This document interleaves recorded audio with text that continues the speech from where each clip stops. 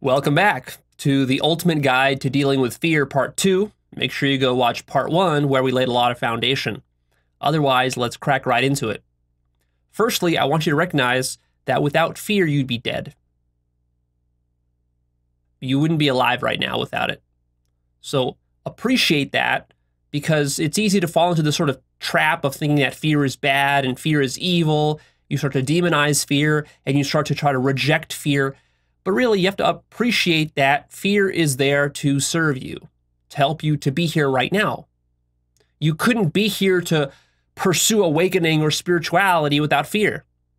Fear is necessary for base survival, and everything else is predicated upon base survival, you being alive. All of your spiritual pursuits, they couldn't work otherwise.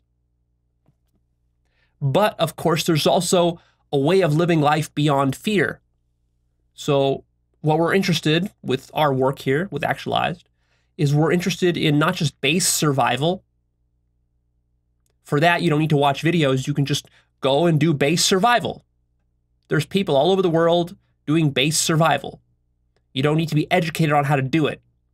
You can go grab a gun. You can go rob people. You can go manipulate people, whatever you got to do to survive.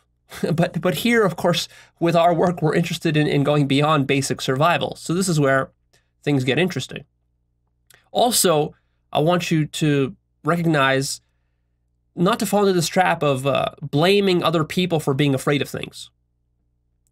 As you go through life, you will encounter many people who are afraid of many different things. Some of these things you'll think are silly and ridiculous even. How could that person be afraid of that? It doesn't make sense to you. But recognize that this is all relative. What you're afraid of is relative to what you identify with, and also relative to how you were raised, what part of the world you're living in, what kind of environment you're in, what kind of situation you're dealing with, what kind of upbringing you had, what kind of parents you had. So based on all of these factors and many more, and based on your genetics and on your personality and on a million other factors, people can believe in some silly things. And the reason that is because there's no such thing as like a legitimate fear versus an illegitimate fear. It's relative. It all depends. And what I want you to notice, furthermore, is that whatever you fear is generally completely irrelevant to somebody else. Notice that. For example, what's the greatest thing that you might fear in your life? If you're a parent, that's probably the death of your child.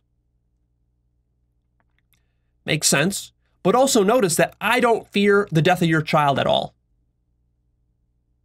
Likewise, you probably don't fear the death of someone else's child at all. You don't even think about it. Yet when it comes to your child, you're so concerned about it, it keeps you up at night. It terrifies you, you have nightmares over it. How can this be? Well, of course, precisely because the very nature of fear is to be completely self-biased. Go check out my episode about self-bias, where I talk about that in great length. But see, this is how selfishness operates. It's not interested in what's true, because if the fear of your child's death was actually true in some deep sense, then everyone would fear the death of your child. But nobody does except you. How can that be? Because the fear is completely relative to what you identify with. See, notice that. It might seem like this is sort of obvious stuff. It might seem like, well, like, so what, Leo? Yeah, of course I fear my child's death, but other people don't. So what? Not so what. This is a very important fact about your fear. It tells you something about your fear that you don't recognize, which is that your fear is basically imaginary. You're projecting that onto the situation. It's relative. Speaking of ridiculous and relative fears, there's a funny story. I remember when I was a kid, I was maybe 10 years old, and my grandmother, who's passed away since then, now she's passed away, but But back then, this was like maybe 20 years ago, even maybe 25 years ago. She would come and visit us, and she would stay at our house. And a couple of times this happened. And when I was a kid, I had this favorite rubber snake toy that I got like at school somewhere. I forgot where I got it.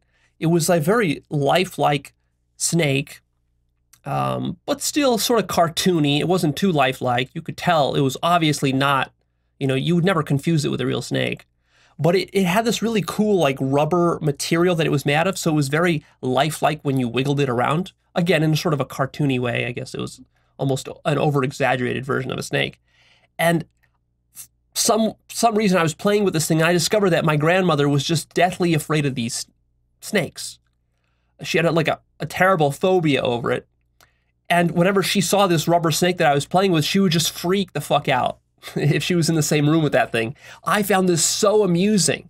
And of course, I couldn't understand how anyone could be afraid of this thing, because to me it was a toy. And of course, this goes to show the relative nature of fear. But she was so afraid of it that I would love, my favorite thing was to play this gag on her. I would sneak this snake into like her bed or into the toilet or other places in the house where I knew she would be, and she would kind of like find it there. And when she found it, she would just start screaming and just like hitting it with a pillow. Like she would freak out like it's a real snake. And I just found this to be so ridiculously amusing. This was like my greatest amusement was tricking her with that snake, because it didn't make sense to me how anyone could be afraid of this damn snake. It's obviously a toy. And yet she was having these real reactions to it. Which again just goes to show you the whole relative nature of this and how much your imagination plays into whatever you fear. Now, of course, if we go back into her childhood and her upbringing, maybe she had like a bad encounter with a snake. I don't really know. I never asked her what the deal was, but maybe, maybe she saw real snakes and maybe a snake bit her or whatever that made her so fearful of them. See? So let's sort of get to the really fundamental core of what fear is about. Let's go even deeper than we went in part one. Existentially, what is it that you ultimately fear? I don't just mean a particular fear you have, but I mean fear in general. When you're fearing anything, what does it all ultimately boil down to? Ultimately, it all boils down to fear of yourself. Oddly enough. And that's very counterintuitive. You might wonder, well, why would I fear myself? And after all, Leo, if I'm fearing something like a snake, or if I'm fearing somebody killing my child or whatever, how is that fear of myself? This doesn't make sense. Except it does once you have a proper understanding of what a self is and what you as the self ultimately are. See, the problem is right now you have a very limited identity, a very limited notion of what a self is. So if you take yourself to be this physical human creature sitting here, then yeah, in this sense, it doesn't make sense how you could fear yourself. But what I'm talking about is the self with a capital S. I'm talking about the ultimate awakened, enlightened self, your true self. What is that? That is the entire universe. You are consciousness manifesting itself as the entire universe, not just this physical body. Everything, including inanimate objects and other people, animals, planets, stars, everything. And way beyond that, way more beyond that. And of course, if you take this very expanded, infinite sense of self, your largest identity, then that thing includes everything that you hate and that you fear. All the stuff you don't like about reality, all the evil stuff. It includes the murder and the rape and the theft and the genocide and the terrorism and the war and the environmental destruction and the violence and the carelessness and the way that people treat each other in such bad ways, the manipulation, the scheming, the various power hierarchies, giant corporations, religions, cults, closed-mindedness, all of that evil shit that you don't like about the world, that you're afraid of, and that you want to keep at an arm's length away from you. All of that is yourself. Now, of course, that's still not all of yourself. That's just a little part of yourself. You're much, much bigger than all of that. But that's what you're ultimately terrified of. See, consciousness is terrified of itself because what consciousness is it's infinite. It's everything. It's unlimited, which means it's the good and it's the bad. It's the beautiful and it's the ugly. It's all dualities. It's everything you can imagine and much, much more. And since in the end, the highest truth is oneness or non-duality, that means that nothing exists but you. The self is the only thing that exists. You do this work long enough, you become conscious enough, you realize that there's nothing in this universe but you because you're the entire universe. And so due to this, all fear ultimately boils down to self-fear. What you fear is your own scope. Your own infinite scope terrifies you. And that's the whole challenge of life, existentially speaking, is that you're born and you start to identify as this little creature, this weak, fragile little human creature, this baby, this child, and then you're growing up and then you're still identifying with that. And then even as an adult, you're still identifying with that. And you're stuck with this very limited identification and you're terrified of all the stuff around you. You might be scared of the dark. You might be scared of snakes. You might be scared of airplanes. But as you grow more and more and more through life, you know, your childhood fears, you outgrow them. You're no longer scared of the dark the way you used to be. Maybe you outgrow your phobia of snakes. Maybe you get over your fear of airplanes. Maybe you get over your fear of being poor. You get over your fear of the opposite sex. You get over your fear of marriage. You get over your fear of children, having children and all of this. And this, you're growing. You're experiencing more of life and you're coming to accept more and more of it until you reach a point where you realize it's not just that you're becoming less fearful. It's that what's actually happening that entire time is that your entity is expanding and expanding and expanding, and you're accepting more and more and more of reality as it actually is, rather than denying it or resisting it or rejecting it or judging it or hating it. You're embracing more and more of it until finally you realize that what you really are is you are infinity itself, the infinite universe itself. You are all of the stuff that you hated and were afraid of. And at this point, what happens is that the distinction between self and other disappears. And you merge back into the entire universe. The limited becomes unlimited. But that process of the limited moving towards the unlimited and finally breaking through and accepting it and merging into it, that entire process, that is what we call life. That's what's happening to all people. And then the only question is how smoothly does that process work for you? Or are you resisting it and are you being like a stubborn mule as life is pushing you towards realizing your full infinite self, but you're resisting it and holding on to various ideologies, or you're denying it in some way because you're scared? See? It's very scary to recognize what you are. And so ultimately what's happening here in life is that God is becoming aware of itself. You are becoming more and more aware that you are God and that you created this entire universe. And you are being forced by the truth to accept your true nature, which is the infinite universe, which includes all that ugly stuff that was threatening to you when you were younger. And so you need to be very strong and courageous in order to be able to accept what you really are, whereas most people are in denial about what they really are. They don't want to accept that they're God. It's too much of a responsibility.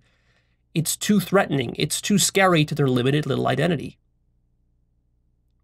And so for most people, what they have a very fixed sense of other.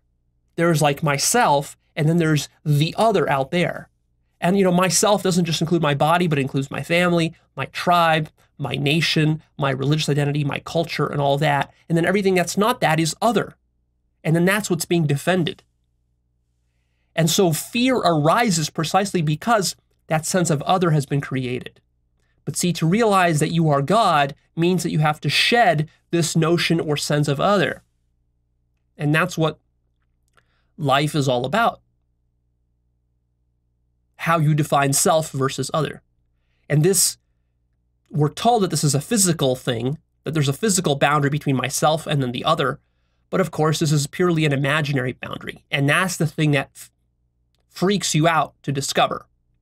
This is why when people take psychedelics and that boundary between self and other is dissolved, it scares them. It scares the shit out of them. They think they're going crazy. They think they're losing their mind. They think they're having some sort of psychotic break. You're not having a psychotic break. Actually, your psychosis is thinking that there is a difference between you and other. That's the psychosis. The truth is that there is no such difference. But that's very scary. So as it turns out, fear of self is identical to fear of other, is identical to fear of reality, is identical to fear of God, is identical to fear of consciousness, is identical to fear of truth, and it's identical to fear of love. Because all those things ultimately are identical. And that's what you really fear. You fear the enormity of what you are, because what you are is so epic and so enormous that it's difficult for consciousness to accept itself, going from the very limited form to the totally unlimited form. So ultimately, how do you transcend fear? By expanding your sense of self. And that's what this work ultimately boils down to. That's all we're doing throughout all these videos, is we're trying to expand your sense of self. And as you do that, you should fear less and less. Until finally you reach a point where the difference between self and other completely collapses. And when this happens, all fear will disappear. But that's a very radical state of consciousness to get to. Most people will never experience this in their life, so of course, in practice, they have a lot of fear. God is the total absence of fear. It's total self-acceptance. It's the total absence of other. In other words, God is identical to oneness, to infinite love, to truth, to selflessness, to freedom, to consciousness, to immortality, and to liberation, and to peace. That's what God is. It's consciousness which has totally accepted itself.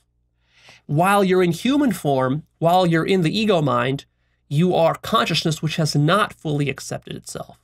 It's consciousness which isn't conscious of what consciousness is, whereas God is consciousness which is infinitely conscious of what consciousness is. That's the only difference. So right now you are God, but you don't know that you're God. You're not conscious that you're God. You're not conscious that you're designing your entire body and that you're dreaming up this entire scene that you're sitting in. This entire room is something you're dreaming up right now. It's something you're hallucinating, but you don't experience it as such. You're not conscious enough to experience that. Nor are you conscious enough to realize that you are me talking to you. There's no Leo here. You invented me. Your mind is inventing me right now, and it's inventing all these words. And so really, you're just talking to yourself. And it's this that you're afraid of realizing at a very, very deep level. And you can realize it at ever deeper levels. The deeper you go, the more fear you will shed, and then until ultimately you will reach a state where you will be totally fearless, because you will have completely transcended any kind of limited identity. So if you're wondering, is it possible to be totally fearless? The answer is yes, but not in your current state of consciousness. It requires a radically expanded non-dual state of consciousness. It requires a deep awakening, more than one, multiple deep awakenings. And then, even after that, it requires a lot of follow-up work. Because when we're talking about being totally fearless, we're not just talking about having an awakening. We're also talking about rewiring your entire mind, all the habits from birth decades of habits. This is very challenging to do. Even after an awakening, most people will still experience fear because your mind has not been rewired. Now begins the process of emotional mastery, which is even harder than awakening. So in practice, realistically, the only people who will ever transcend fear entirely are hardcore mystics like Jesus or Buddha. And even in their case, I don't know how much they totally transcended fear. It's hard to know. Personally, I've been in states of consciousness that had no fear in them whatsoever. There was no fear of death. There was no fear of pain. There was no fear of suffering. All the worst stuff that you think would be natural for a human to fear, it was completely gone. But that's not a state of consciousness that's easily sustained. The thing here, though, is to not get stuck on being a perfectionist. You might hear me saying this, you might say, oh, well, Leo, then you make it sound like I'm never going to achieve this. This is something super rare. Well, first of all, it is super rare. How often do you find a totally fearless person? Almost never. So, of course, it has to be super rare. And as far as you not achieving it, you probably never will. But that's not important, because what's more important is not to reach some sort of Jesus Christ level of consciousness, but simply to improve your situation. And your situation can be improved a lot when it comes to fear. Right? So even though you might never reach a point in your life where you're totally fearless, it's okay. You can still improve a lot, and that will reduce a lot of suffering in your life, make your life a lot better, make your survival a lot easier, a lot smoother. So that's what we're really talking about here. I don't want you to get caught on this trap of perfectionism. The reason that it's unrealistic for the average person to transcend fear is simply because as long as you think that you have something important to lose in life, you will be afraid. Basically, if you want to be fearless, what you have to do is you have to completely surrender your whole life. Everything. You have to surrender every single desire, every single attachment that you have. You have to stop caring about whether you live or die. You have to stop caring about whether your children live or die. You have to completely detach from everything. And the average person simply isn't willing to do that, nor are they willing to put in the decades of practice that are necessary to actually rewire themselves to reach that point. It's an extremely radical decision to make in your life, and then to actually do it. It takes a very special kind of character. The average person is not going to do this. Even the average person who watches me and listens to me is not going to ever do this. It's too much to ask for. But nevertheless, it's good to put this out there so that you understand that it is a possibility. So, don't let me limit you. If you're really serious about becoming a Buddha or a Christ, you can do it, but you're going to have to devote your whole life to it and realize the cost. It's not something that you're going to be able to do while maintaining your old life as it was. This is going to be a complete transformation of your whole life. You're choosing to willfully surrender your whole life. Are you interested in that? See? Probably not. I'm just laying it out in realistic terms for you so that you're not kidding yourself. Because a lot of people, they get into this awakening work and then they think, oh, well, I'm going to become this Jesus or this Buddha figure. I'm going to be fearless and I'm going to be invincible and immortal. Well, are you willing to sacrifice for that? Are you willing to make the ultimate sacrifice, which is stop caring about whether you're alive or not? That's what it's going to take. So, it's very radical. Understand that it's radical. Also, this explains why it's so rare. Why most people think it's impossible. It's not impossible. It just seems impossible because it's so radical that so few people do it, that for the average person, it might as well be impossible because they're so attached to life as they've lived it, to the way that they were raised, to their friends, to their family, to their religion, to their culture, to their science, to their beliefs, to their ideas. They're so attached to this stuff that it's a joke to even talk about fearlessness with these people. These people will always be afraid because they always have something that they're clinging to that they're afraid of losing. You might wonder, well, Leo, what about you? Do you ever experience fear, or are you totally fearless now? And of course, the answer is yes, I experience fear. I experience plenty of fear. But then you might wonder, well, Leo, then doesn't that make you a hypocrite? And how do you really know that it's even possible to transcend fear if you haven't even done it yourself? Well, first of all, recognize that I'm still in the early stages of this work. I'm working on myself all the time. I'm doing various practices. And so I have a lot more room for growth. I've not maxed out by any means. But secondly, I've been in states of consciousness where I have transcended all fear. And I have seen through fear as an illusion. All fear is ultimately untrue in the absolute sense. So that's how I know that it's possible. But I don't live from that level of consciousness 24/7. I'd have a lot more work to do to achieve that. So I'm nowhere near that. But of course, again, it's not about being perfect. It's not so much about living from that state of consciousness 24/7. It's just about improving your situation. I'm a lot less fearful of life than I was 10 years ago or 5 years ago. And that's really the most important thing.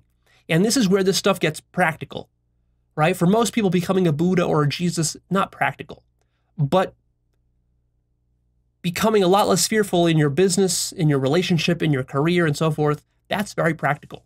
And we're going to talk about that in this episode coming up here. Recognize that there are many degrees of fear, right? You know, some people are so afraid, they're afraid to leave their house. Some people are so afraid, they're afraid to look another human in the eyes. Some people are so afraid that they don't even approach a stranger and ask them for help. Or they don't even talk with their neighbors because they're afraid of social situations. Or they're afraid of approaching some woman that they see at the grocery store that they are attracted to, but they're too afraid to approach her and just start a conversation. You know, this sort of basic stuff. This we can really work on. Or you're afraid to go off and start your business or start working on that life purpose of yours. This is stuff that we can work on, and this is very practical.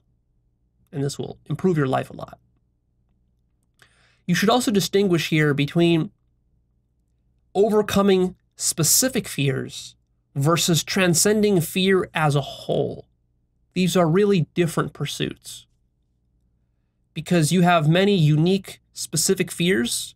Hopefully you did that homework assignment from part 1 and you've identified and you're more familiar with the various fears that you have. And you can tackle fears individually. Like maybe you have a fear of snakes or a fear of airplanes or a fear of going broke. You can work on each of those individually, but no matter how many of those you squash, you will still not transcend fear as a general dynamic in your life.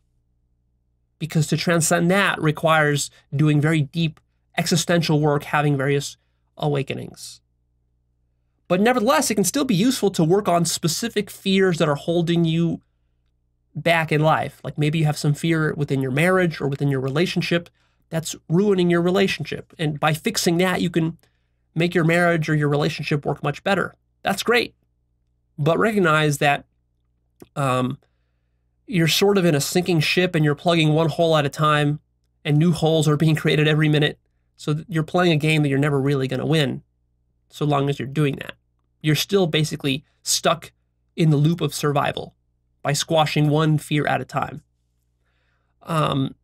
Most people will go through life and they will resolve certain specific fears they've had. And you're probably like this. They're probably fears that you had 10 years ago that you don't have anymore. And now you think about them, you look back at the situation, you laugh, and you're like, oh, it's funny, it's crazy that I used to fear this thing, which now I no longer fear. You can probably think of some of those. But notice that your life is still dominated by fear. You have hundreds of micro fears every day, and then you have still many macro fears, and this will keep happening. And in fact, what I'm saying is that no matter how many fears you squash, there will still be more fears for you to squash. Because the problem is that you're not tackling the root of the problem. You see, you're dealing with specific fears, finite fears. But the problem is that reality is infinite. So there's going to be an infinite number of stuff for you to fear. So by coping or resolving each one individually, you know, like maybe you fear airplanes, so you fix that. Okay, now you fear snakes, so you fix that. But then you fear aliens, and you know, humans encounter aliens, let's say in the next 1,000 years, and so you fear aliens. Let's say you fix that. Well, then there's another species of aliens. How many species of aliens are there that could threaten humanity? Probably millions of them, given how many stars and galaxies there are in the universe. And then maybe there are universes beyond that. So, I mean, like, you're always going to have something you're afraid of. You see? So this is a never-ending game unless you go to the root and you completely surrender your life. And then there's a chance that you can kind of grasp infinity as a whole and surrender to infinity as a whole.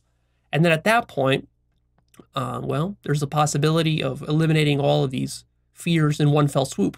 But of course, it's not really going to be in one fell swoop. You're going to do decades of work to get there. And you're going to surrender your whole life. Is fear a thought? You might wonder. Obviously, thought contributes to fear, but are they the same thing? And the answer is no. I want you to notice through mindfulness work that fear is a feeling. You feel it in your body. It's a distinctive feeling. It's distinct from anger. It's distinct from happiness. It's distinct from sexual arousal. It's distinct from frustration. It's fear. That's what that word refers to, a feeling in your body. So the best way that you can get a sense for what fear is to feel it in your body. Now, of course, thoughts contribute to that feeling.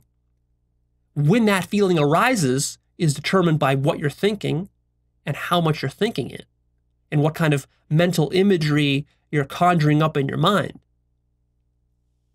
But ultimately, those thoughts create that feeling.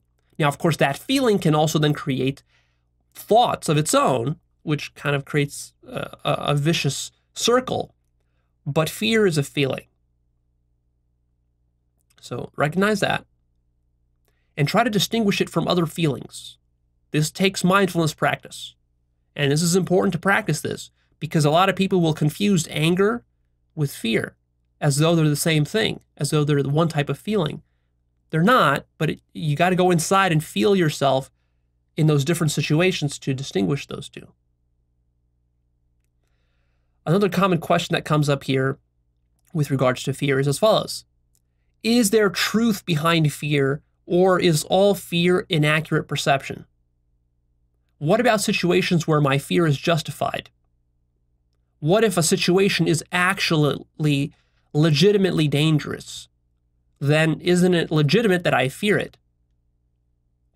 Here's where it's important to distinguish between absolute truth and relative truths. So in the absolute sense, all fear is false, and it's inaccurate perception. But in the relative sense, fear can be a valuable indicator of something that's going to be harmful or dangerous to whatever you identify with being. So in that sense, yes, you can be justified to fear certain things, and then certain other fears could be unjustified, we might say.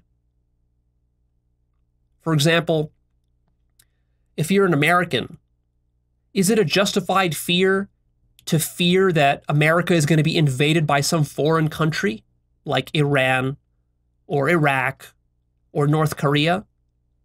No, because America has by far the largest military force of like the top 10 other countries combined. More than Russia, China, Brazil, and India, and Pakistan all combined. The U.S. has more firepower. So the chances of America getting invaded are very small. So this fear would be a rather irrational fear. But now, if you lived in North Korea, is it a justified fear to fear that North Korea would be invaded by a foreign country? Yes, of course. Because North Korea is completely overpowered by China, by South Korea, and the U.S. Relationship. There's various kinds of powerful alliances that are aligned against North Korea. So there's a reasonable chance that North Korea might get bombed in the next 50 years by some American-backed coalition. So from North Korea's point of view, that's a legitimate fear. They have to be concerned about that. See? So it is important to make these kinds of relativistic distinctions. But in the ultimate sense, if we're talking about existentially speaking, spiritually speaking, even when a fear is justified, so to speak, it's still ultimately untruthful because it's relative to your survival. Yes, if you live in North Korea and you're, let's say, a dictator in North Korea, yes, if you want to maintain your dictatorship, if you want to maintain your life relative to that identity that you have, that you cling to, yes, then you should be very afraid of Americans and South Koreans and maybe the Chinese and so forth. But if you give that up, then you shouldn't be afraid. See? Now, the problem, though, is, of course, nobody is willing to give up their life. Nobody is willing to give up their comfy little position. No dictator is willing to leave his dictatorship of his own free will. And oftentimes he can't because he'll be killed.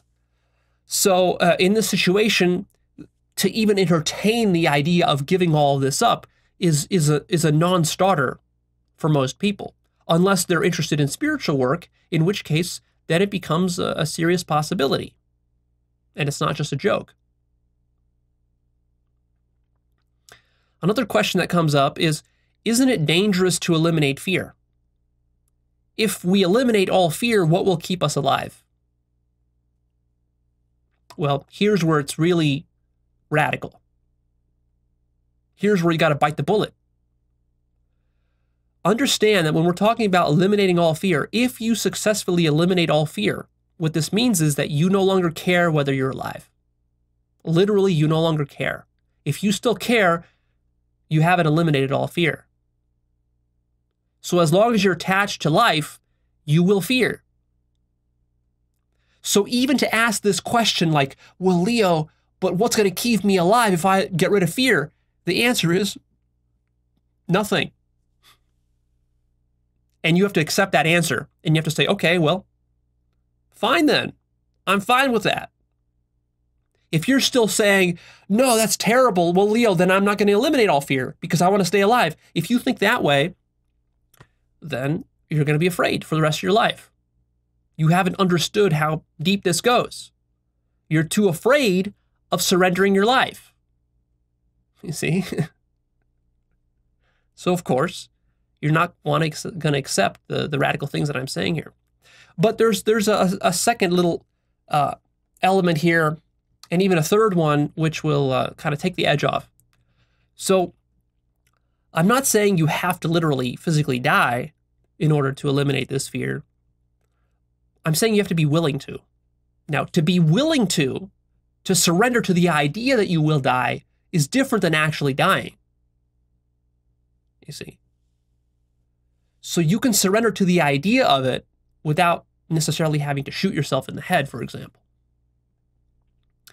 And so this other element here is the thing that's going to keep you from danger if you get rid of fear is consciousness and wisdom.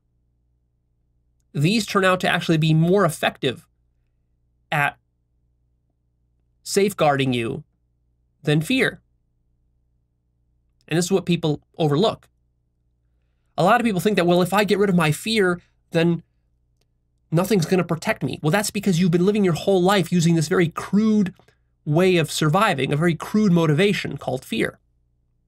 And it has worked to some extent, but it can only get you so far. If you want to go beyond that, if you really want to get good at survival, actually what you need is not fear, but consciousness and wisdom, because it's more effective in the long run. And so if you're wondering, like, well, if some enlightened master like Jesus or Buddha, if he's eliminated all fear, then how does he stay alive to a ripe old age? Well, not Jesus, of course, but let's say Buddha. Buddha lived supposedly into his 70s or 80s. How did he do that? Well, because of consciousness and wisdom.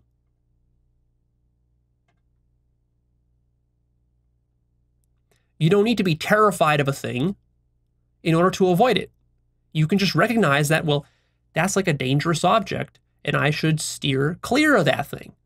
I shouldn't stick my hand in a fire, not because I'm terrified to, not because it's going to produce a bunch of pain, but simply because I recognize that if I stick my hand in that fire, then I'm going to have a problem on my hands. I'm going to have to go to the hospital. I'm going to have to pay money to get my hand fixed. I'm not going to, maybe I lose my hand, then I won't be as effective at doing the stuff that I need to do. So it doesn't fit with my plans for the future of my life. And through this consciousness and wisdom, you can avoid sticking your hand in the fire. You see?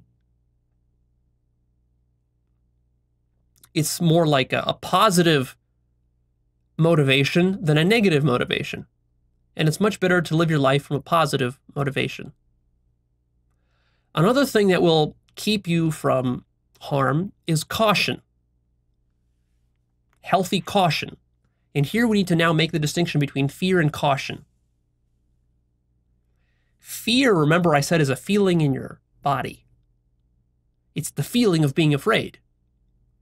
Caution is just the recognition, the consciousness that something might be dangerous or harmful to you. So it's the following difference. I can be terrified of bears, for example, versus I can be cautious of bears when I'm walking through the forest. You see the difference there? If I was walking through the forest and I was fearful of bears, that means I would actually have the feeling in my body. I would be tensing up. I would be anxious. I would be having images of bears chasing me and biting me and killing me. This would be legitimate fear. Whereas if I was cautious, let's say, for example, I went hiking or camping for a week out in the wilderness in the bush in Alaska, where there are lots of bears. And I brought a gun with me because I was conscious and wise. You know, I read the books, I read the newspapers. I know that there's plenty of bears in Alaska. So of course, I bring a gun with me just in case, just spook them off. Let's say if I see one in the woods, he's coming at me, at least I can fire the thing in the air, maybe not even at him, but just in the air, just to make some loud sound and spook him off. And then in the last case resort, I would shoot him in the face if he came close enough. Okay, well, see, in this case, I bring the gun not because I have like a crippling fear in my chest, but because preemptively I kind of thought about the situation, I recognized the potential dangers that are involved here, and I want to be able to survive this camping encounter. I want to come back home after a week, right? I don't want to die there, so I make a conscious decision that, yeah, I'll bring some firepower with me. That's the difference between fear and caution. See, I can be cautious without feeling fear. Caution is about anticipating likely obstacles and threats. Another example for you is using a condom. You can put on a condom as a guy out of caution. You don't need to be feeling fear in your heart or in your belly right before sex. And then that's the thing that gets you to put on the condom. You don't need that. In fact, most people, I think, when they put on a condom, they're not deathly afraid. They put on the condom as just a precaution because they know how this process works. They know the danger of pregnancy and all this, and so they just put it on. Contrast that now with somebody who didn't use a condom, and then the morning after, you know, they're terrified. Oh, you know, what happens if I got her pregnant? And then now you're actually afraid. Now you actually experience the fear in your chest and your belly. You're actually worried. You're having images of this pregnancy that you maybe don't want, and all these problems that comes with that, all the hassles of it. See, that's the difference between caution and fear. For example, when I started Actualized.org, I sat down and identified what are the various problems that I could encounter with my business that could derail my business. And one of the things I came up with was that, you know, what if my computers were broken, my hard drives crashed, and I lost all my data? Because, you know, my business is very data-driven. All my videos are stored, all my notes and all this stuff. So a lot of important stuff is stored on hard drives. So I identified that as a potential obstacle and threat. And then I wasn't afraid of this in some crippling sense. I wasn't having nightmares over this. I wasn't like feeling it deep in my belly. I just identified it rationally as a serious potential obstacle because, computers crash, hard drives crash, sometimes they're stolen, sometimes there's a fire or something. So what I did is I installed a special backup system. It's like a backup unit, which sucks the data from my main hard drives into the backup hard drives. So I installed that. I paid a couple $1,000s for it. I need a lot of hard drive space to back stuff up. It's not in the cloud. It's my own system. I had to engineer that thing. I had to figure out how it all works, had to set it all up so that it works, had to test it, make sure that it's reliable. So yeah, that took some investment, that took some time and energy and all that. And now I have that system. So see, this is a good example of caution versus fear. Speaking of fear and bears in the woods, actually, one time I wanted to go tripping on LSD in the woods with my girlfriend at the time, ex-girlfriend now. And so we went on this road trip to a big national park. And this was a giant national park. There was lots of forests, lots of mountains, high up in the mountains. And so we drove around this thing and we found a good spot where we could trip. We wanted to do like a nice trip throughout the afternoon. And so we found this nice little spot high up in the mountains. It was very secluded. There was no people there. It was like a little pond, a little lake. And there was a big forest and mountains there and all that. And so I was cautious though, because I knew that, if I was tripping with her and I was in the middle of a deep trip, this place has bears in it. So I planned it out and I thought about like, we're going to do it like this. We're going to sort of set up a little picnic area by the pond and we're going to be rather close to the car in case we need to be. And she's going to get a full dose of LSD, but I'm only going to trip on like a quarter of a dose because I want to have my wits about me just in case there are bears so that I can have like some sense and so that I could be capable in that situation, be able to manage that situation. And so that's what we did. And we tripped all day long. I only took a little minor dose, so I still had my wits about me. She took a big dose. She had a great trip. And throughout that time, at moments, I was a little bit scared that maybe a bear will creep up on us or something like that. And nothing like that happened, and it was great. And then at the very end of that day, the sun is starting to set, and our trip was almost over. We were both coming down. It was great. It was beautiful. Then we just went and started to hike around. We went up on this little hill, and we just kind of hiked up there, and we were just talking and kind of walking and just getting ready to go back home. And then we hear footsteps, heavy footsteps in the bushes right in front of us. And we both pause, and we just kind of like look at each other like, did you just hear that? Or am I tripping? And she looked at me and I looked at her and we were just like, we were transfixed. And then the footsteps, they keep getting closer and louder. And this is like some big footsteps. This is a big animal. We don't see any animal. We just see like and rustling in the bushes. And it's coming closer to us. And I'll tell you, like at that point, I was truly terrified. Like that was real fear. That's real fear right there. Because I knew this was not good. She was also quite terrified. And we were still both a little bit on the LSD, but this was definitely not some mere hallucination.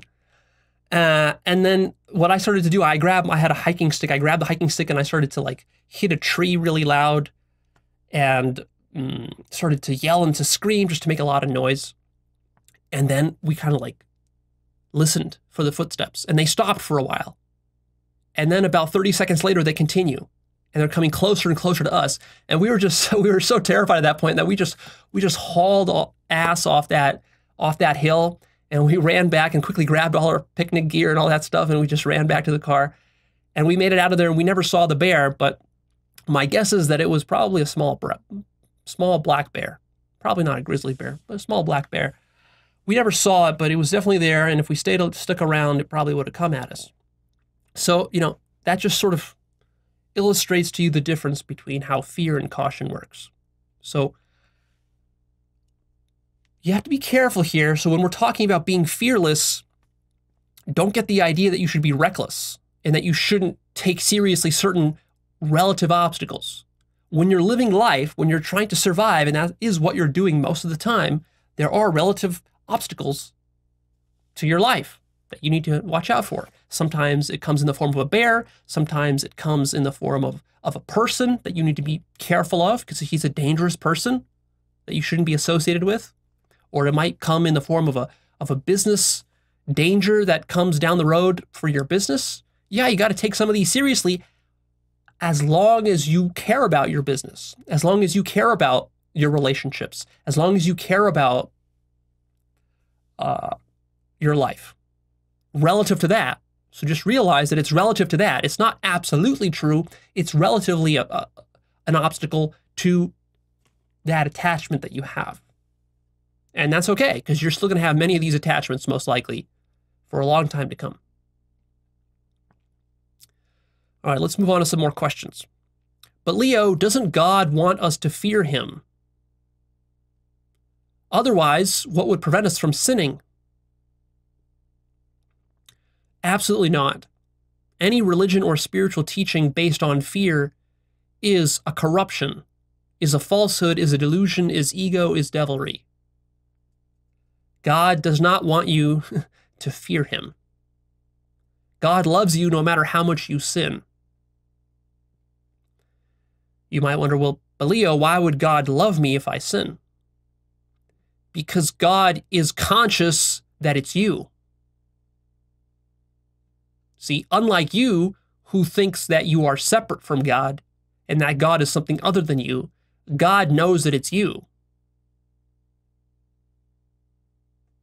So how can God judge you if God is you? Anything sinful that you do is God doing it. And God is too conscious to judge or to hate itself. So it can't hate you. God accepts your sins as its own perfection. So it's really you who is judging you for your sins, not God. You're projecting your own judgment of your sins onto God because you think God would judge you. And the reason you think God would judge you is because you've painted God to be a devil, like you are. A devil judges. But God is not a devil, so God doesn't judge. Now you might wonder, but why do so many religions teach fear? If God is all love. Because most major religions are corrupt. They're about power. They're not about truth. They're not about love. Because of projection. Because the people who are running these major religions are themselves not conscious of what God is. So instead, what they're doing is they're just acting out from their ego, from their ideas of what God is. And their ideas is that God is just some bearded man in the clouds who looks down upon you and judges you. This is a very childish, simplistic, and false notion of God. It's a projection. So the people who teach the organized major religions are themselves devils and egos, and they project their own devilry and ego and fear onto God. They project their own judgment onto God. So if some Christian evangelical preacher is afraid of homosexuality and thinks that it's evil and bad, he judges it, he hates it, he then projects his own hatred and fear of homosexuality onto God, and then he teaches you that God hates homosexuals. Of course, nothing could be further from the truth because God is homosexuals. God loves homosexuals. But, good luck convincing the preacher of this. And the reason the preacher can't understand this is simply because he's not conscious enough to know what God is. He's not speaking from direct experience of God. He's just speaking from the dogma and the ideology that he's picked up when he was a kid. And now he's just preaching that. So he knows not what he preaches. he doesn't actually understand the true teachings of Christ. Because if he did, he would never portray God as a judger or a hater or someone who punishes you for your sins, because this is completely the opposite of what God is. This is a bastardization of God. This is actually a demonization of God. And the reason the religions teach fear is because these religions have been watered down for egos, for simple folk. These major religions, they basically understood that serious enlightenment is unattainable for the masses. And so what we need to do is we need to water down the teachings of enlightened masters to ordinary folks. But the teachings of enlightened masters are so radical, the truth and love is so radical, God is so radical, that how do you teach it? How do you teach it to closed-minded people? How do you teach it to egotistical people? How do you teach God to devils? By turning God into a devil. That's the only way that devils will accept God, is if they start to treat God as a devil. And that's exactly what Muslims do, Christians do, Hindus do. They've turned God into a devil because they themselves are devils. They have to turn God into something, bring it down to their own level. You see, that's the twisted irony of how religion works. Now, when it comes to science, you might think, well, scientific method surely is above fear. But the answer is no, it's not. Science fears many things. Contrary to this kind of silly, naive notion of science as being this hyper-rational, objective activity, it's not. Science is highly subjective, and it's permeated by fear. Fear of what? What do scientists fear?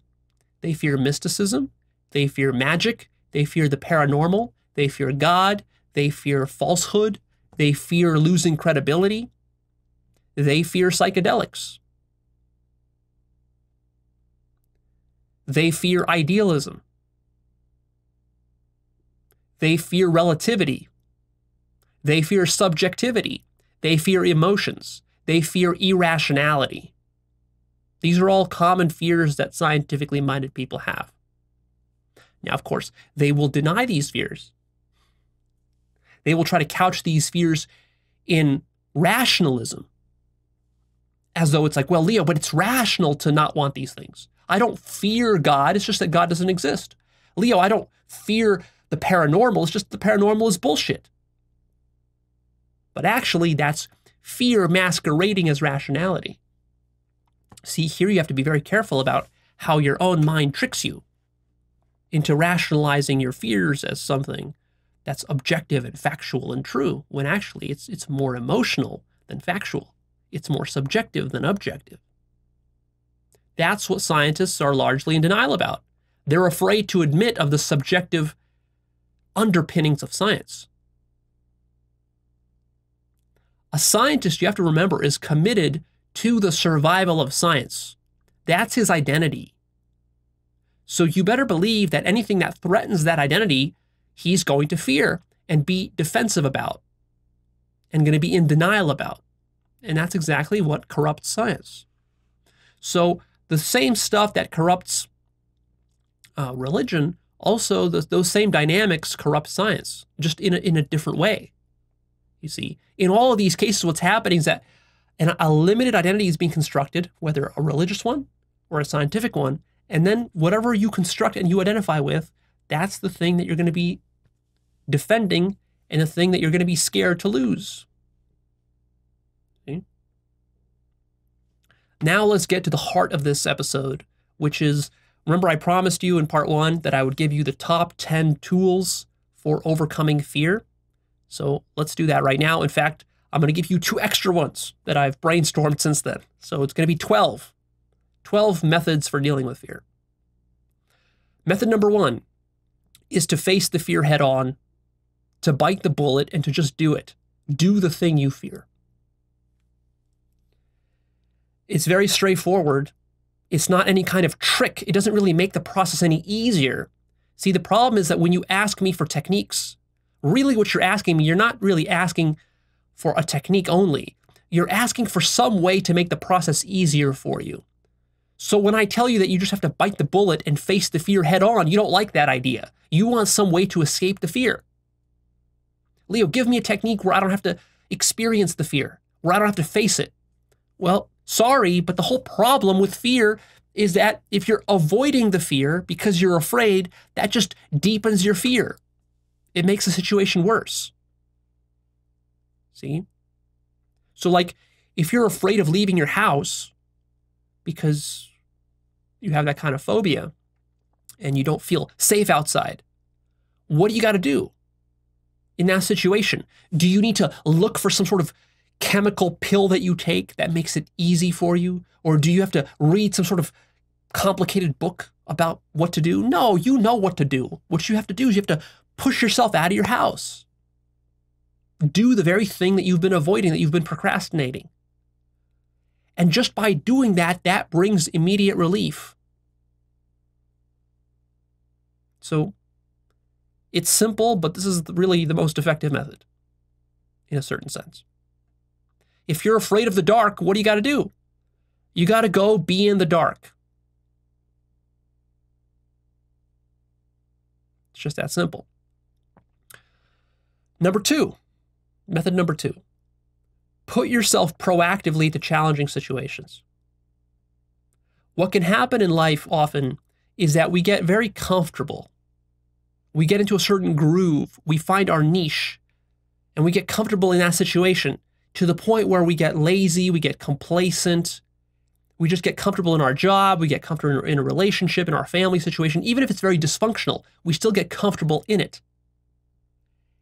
And we don't proactively push our comfort zone. So with this technique number two, you're being bold on purpose. You're sort of adopting this as a life strategy. The way that you're making choices in your life, you're making choices which are a little bit bold, which are a little bit scary, which are pushing you out of what you've been used to doing.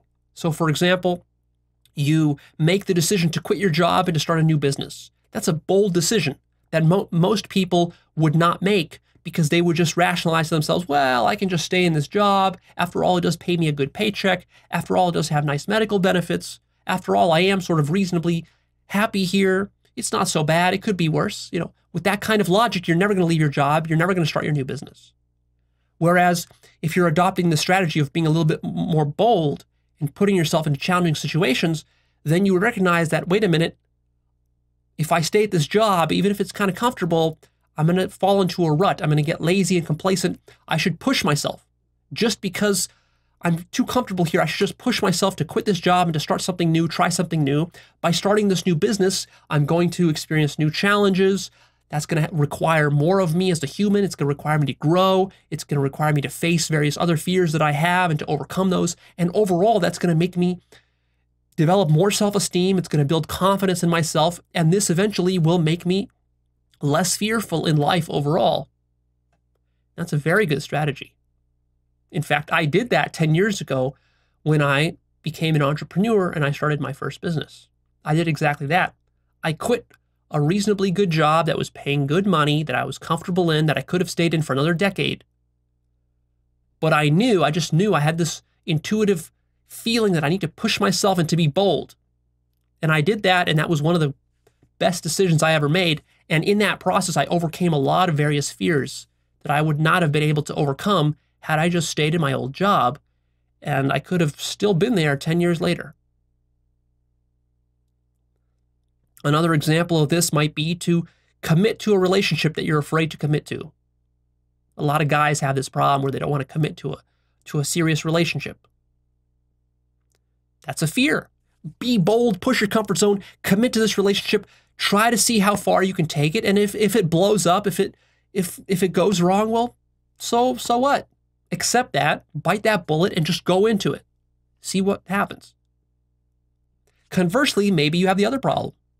Maybe, and this is often a problem that females have, is maybe you need to be bold by breaking a dysfunctional relationship. Maybe right now you're comfortable in some dysfunctional relationship that's providing you with some of the benefits of being in a relationship, but ultimately you know that this can't last. It's not the right guy for you. but you're afraid to break it off. My suggestion here, if you're following this method number 2, is push yourself, be bold. Have the courage to leave this guy. Have the courage to go it alone for a while. Have the courage to raise your standards. Have the courage to find a new guy. Another example of being bold might be if you're a guy and you're at the grocery store and you see some cute girl there at the produce department. You're attracted to her. Normally, what would you do? You wouldn't approach her. You're too scared. So in this method number 2, you would push yourself and you would tell yourself, well, now that I'm scared, I have to do it. It's precisely because I'm uncomfortable that I have to do this. Let me push my comfort zone. Let me go over there and talk to her just to see what happens. Let's just see what happens. If she rejects me, well, oh well, she'll reject me. If she thinks I'm stupid and ugly, then that's what'll happen. Let me just put myself out there and let me see what happens. And you'll do that. And that will grow you. And that will make you less scared overall, such that the next time it happens, it'll be a little bit easier. And if you do it again the next time it happens, it'll be a little bit easier. And in this way, you can erode a lot of your fear of approaching women. Other examples might include asking your boss for a raise. Be bold. Push your salary. See how much you can get. Or pursuing your life purpose or your dream. Or moving to a new country. Be bold. Move to a new country. Like, for example, I have a friend who lived in Austin, Texas.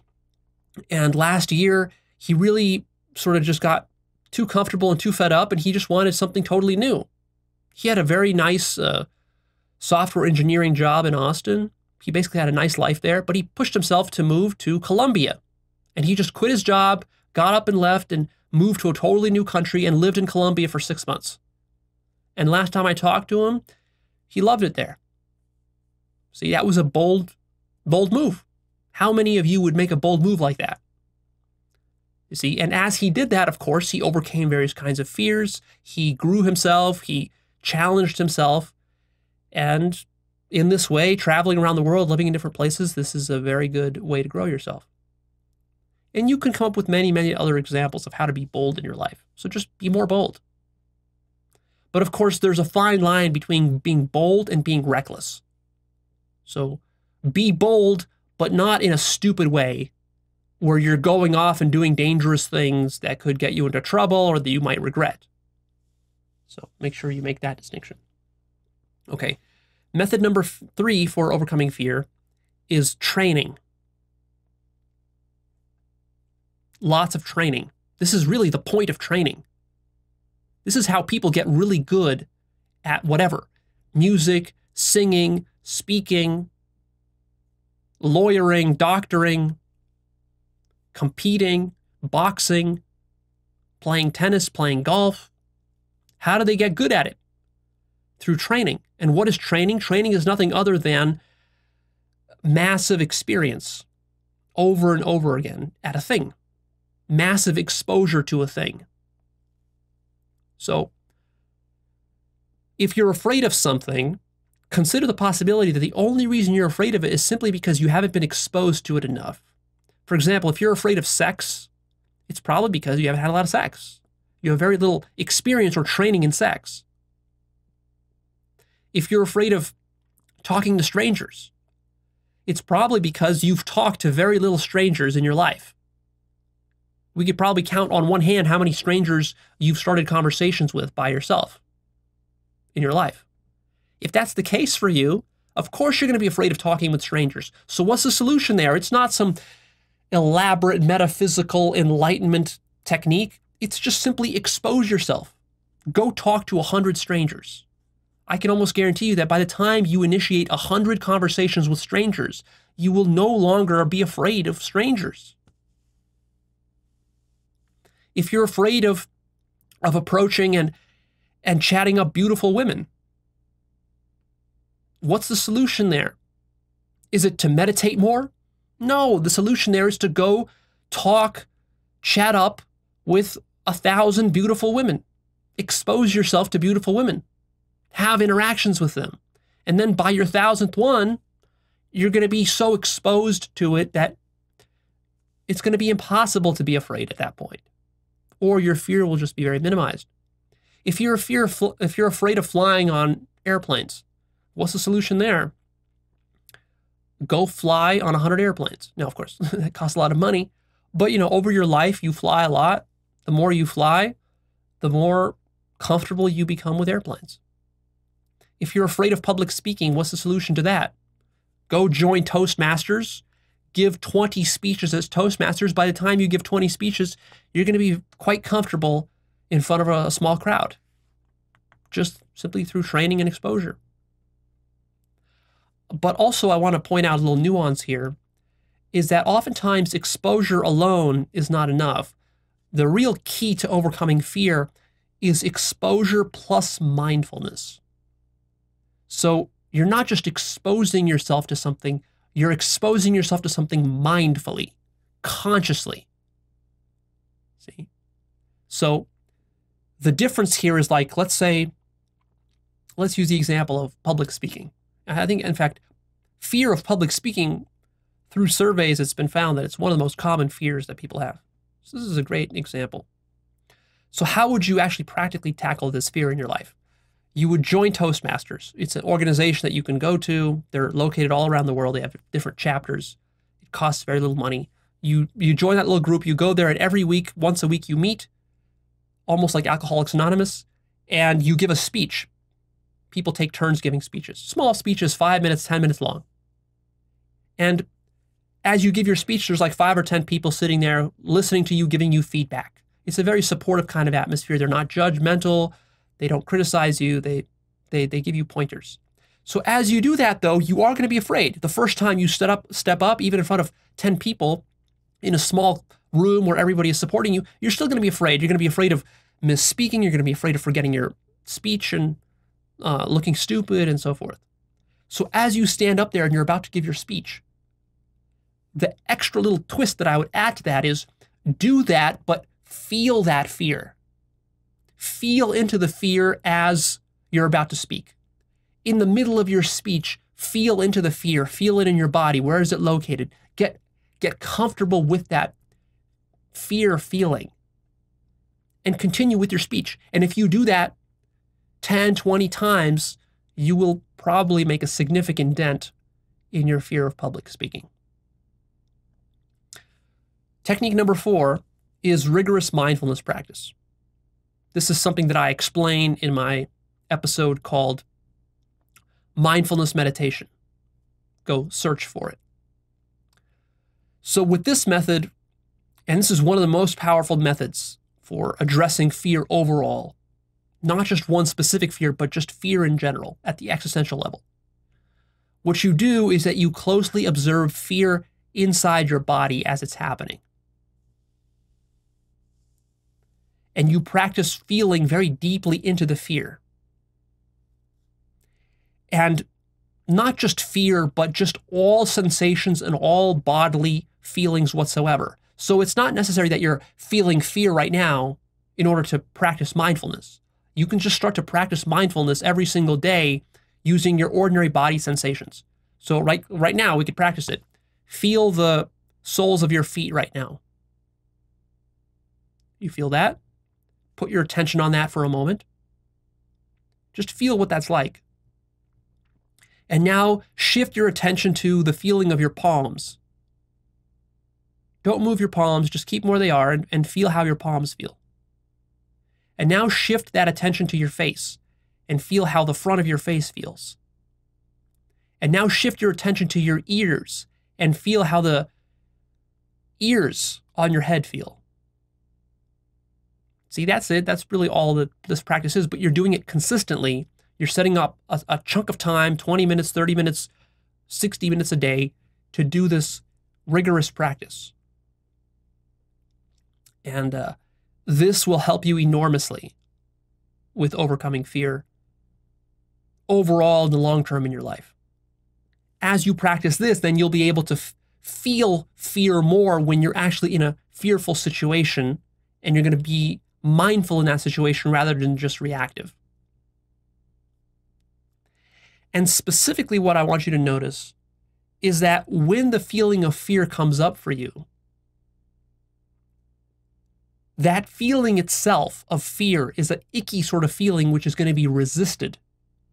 So what you're going to have to do is you're going to have to be mindful enough to notice when that feeling of resistance to the ickiness of the fear is coming up, and to feel into that resistance and to let go resisting, such that you allow yourself to actually experience the fear. See, the problem is that most people, when we get afraid, it's not that we just get afraid. We get afraid, but then that fear feeling is kind of so icky that we want to escape from it as quickly as possible. And with this mindfulness practice, what you're going to do is actually you're going to linger in that fear. You're going to let that icky sensation, you're going to allow it to permeate your body, and you're not going to resist it, and you're not going to try to manipulate your way out of it or to escape it. You're just going to marinate in it. And through this process, you're going to gradually expose yourself to that icky feeling of fear. You're going to become more comfortable with it. And then over time, what this will do is make you less reactive to it. And ultimately, if you do this practice enough, seriously enough, you can completely nullify that fear and become so comfortable with it that it no longer affects you in the way that it affects normal people. The fifth technique is to be totally present. Just totally present.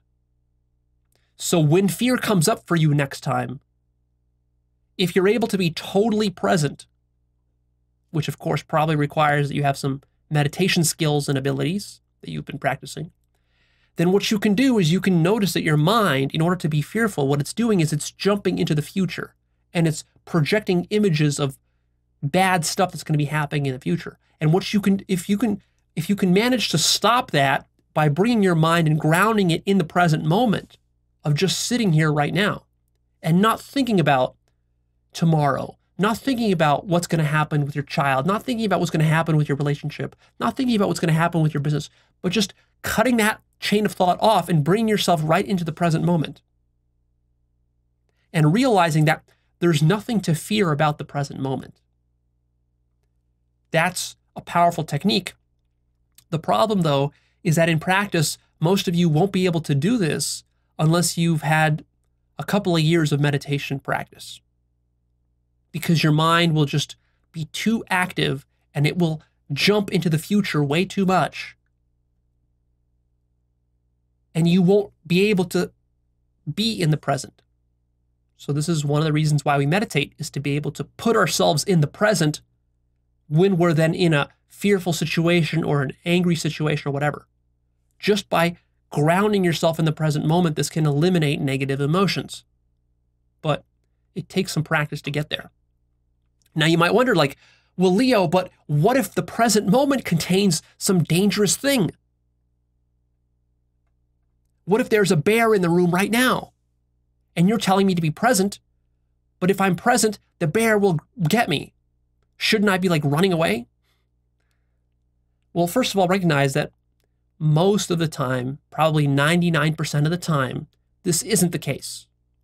99% of the time, when you fear something, you're not actually fearing something present. What you're doing is you're fearing the future.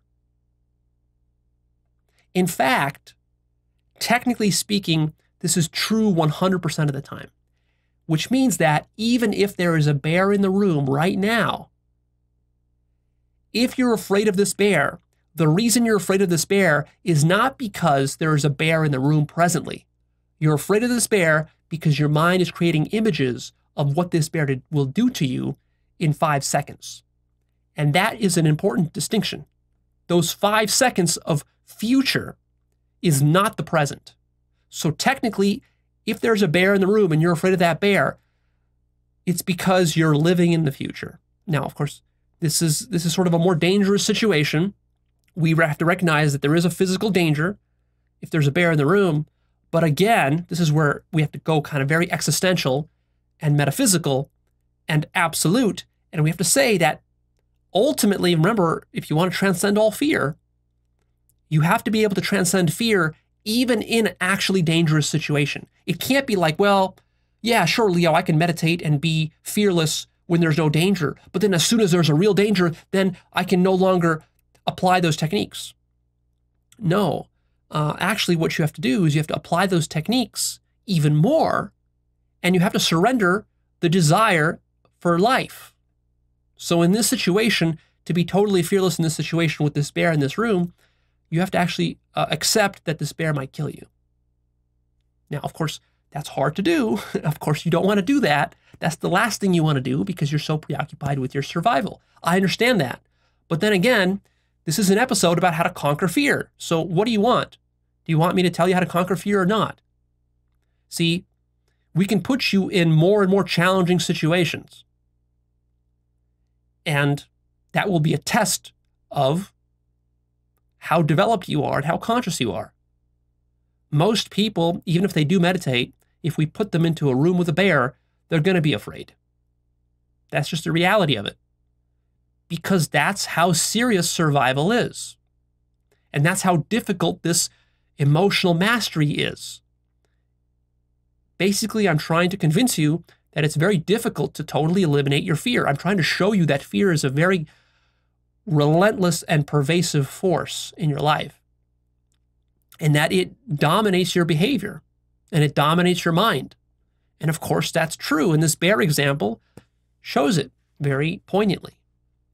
But the mistake that people make is they think that, well, if the bear is in the room, then there's no way that I could possibly transcend that fear.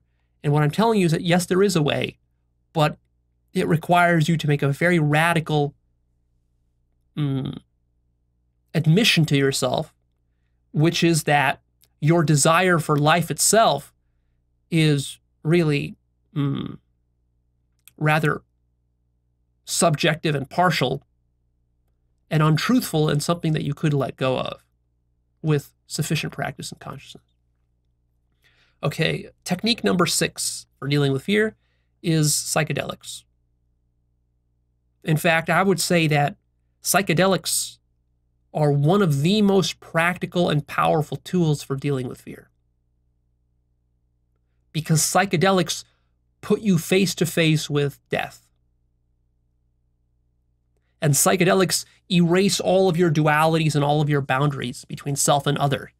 So they sort of force you into confronting existential fear in a way that I don't know any other technique that would do this so poignantly. So this has been demonstrated. It's not just my opinion. This has been demonstrated by clinical and scientific studies on psychedelics. Psychedelics are now recognized by more and more scientific studies to help with PTSD, to help with end-of-life fears for people who are experiencing terminal illnesses like terminal cancer. It's helping them to cope with that. Why is that? Precisely because with PTSD, it's a fear problem. And with terminal cancer, it's a fear problem. It's a fear of death in the case of terminal cancer. And psychedelics are very effective for this. And personally, in my own life, I'll tell you this. I don't think any one technique has helped me the most in facing my own fears more than psychedelics. I don't think psychedelics can be your only tool here. So don't think that you can ignore all the other techniques and just do psychedelics.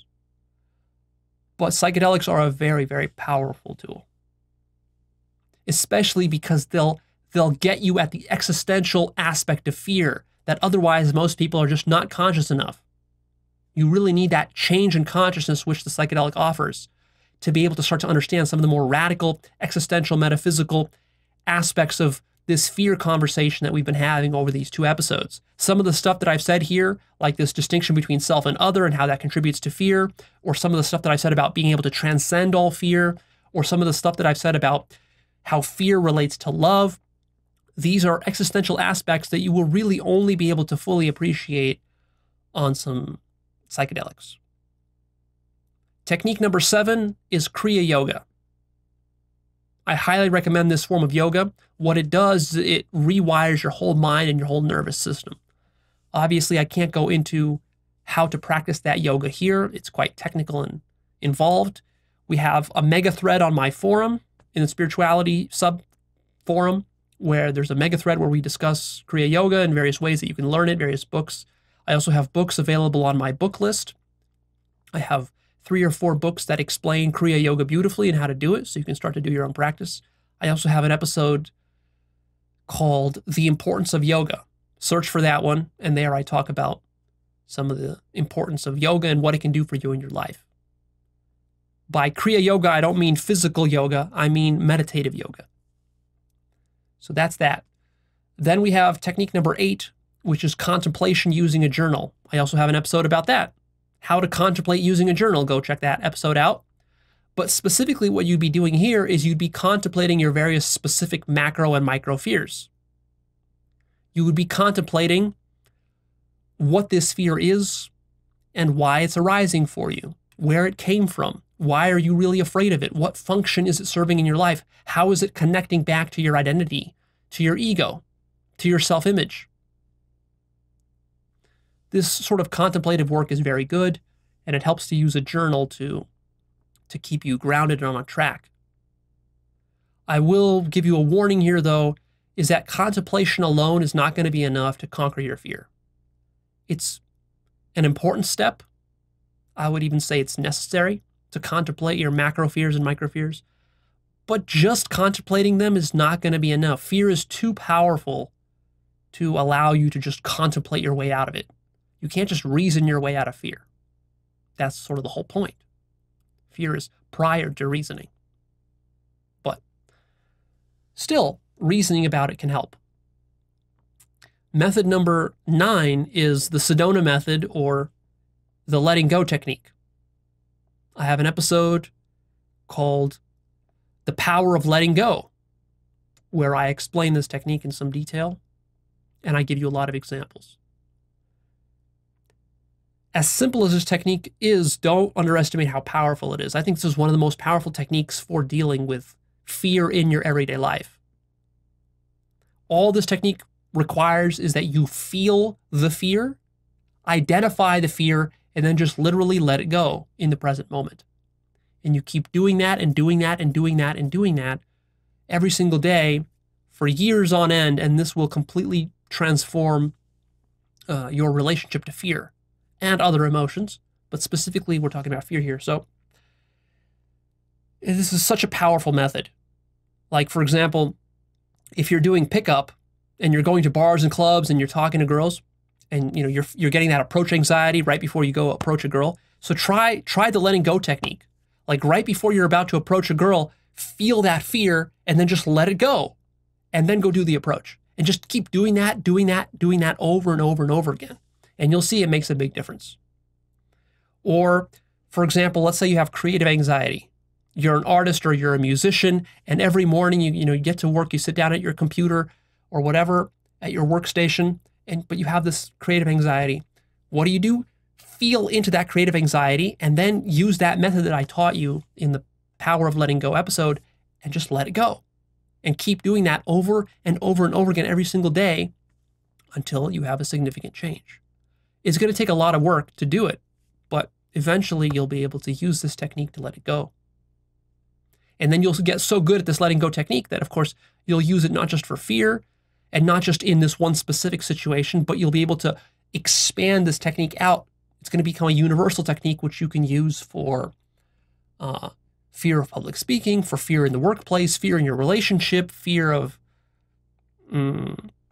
bad stuff happening to your family, etc. You'll expand it out. And then, of course, you'll also expand it out beyond fear to include anger and other negative emotions that you have. Technique number 10 is breathing. Breathing consciously, slowly and deeply as you feel your fear. So this technique is nice in that it can dovetail with some of the other techniques that we've mentioned above. So for example, let's go with that example of you're getting up in front of a group of people to deliver your public speech. at Toastmasters, let's say. You feel into that fear, you feel it, but normally what would happen is that your body would lock up and you would not typically breathe consciously. So here you're going to remember to consciously breathe.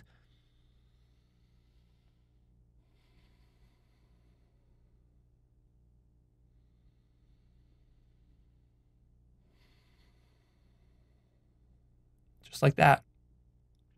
And you might even close your eyes. And you might literally do that right as you're standing up there, right about to deliver your speech. Everybody is looking at you. And normally, you would be sort of put on the spot by all those eyes staring at you, expecting you to speak. But here, what you would do is you would pause and you would just give yourself the time to just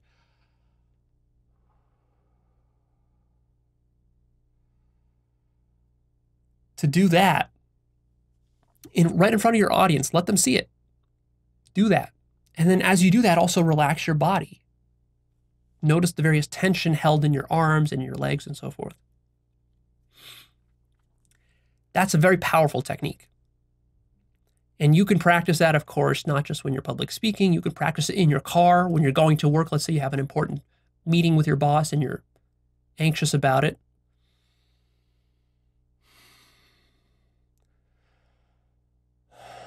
Just practice that when you're in your car at the red light, waiting for it to turn green. That will help you. And for more about becoming mindful of your body, see my episode called Body Awareness, where I talk about being more conscious of your body. That's a very powerful method. Very simple, but very powerful and effective, because fear is physiological. It's a physiological response. It's something your body is doing.